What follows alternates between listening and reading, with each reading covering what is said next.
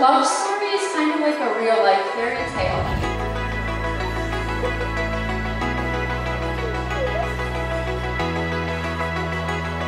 I remember her being maybe 8 or 9 years old the first time she laid eyes on my Hadesty. And she instantly fell in love with that head of bright blonde curls.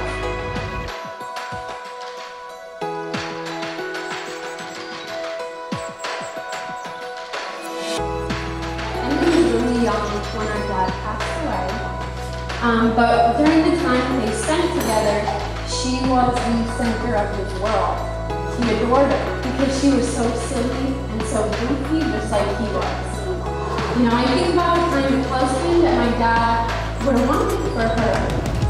And I think he would have wanted somebody that was kind, and somebody that's hardworking, somebody that is generous, and like, you are all those things and so much more.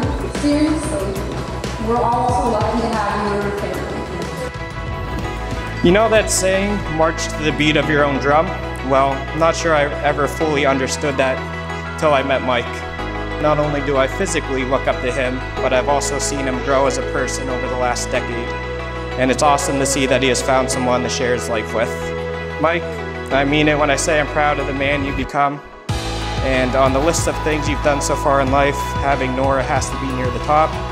And Emmy, when Amanda and I left for Colorado, we were a little bit worried about leaving Mike on his own, but we're thankful he came into his life when he did, and are here now to give Mike the push that we all know he sometimes needs.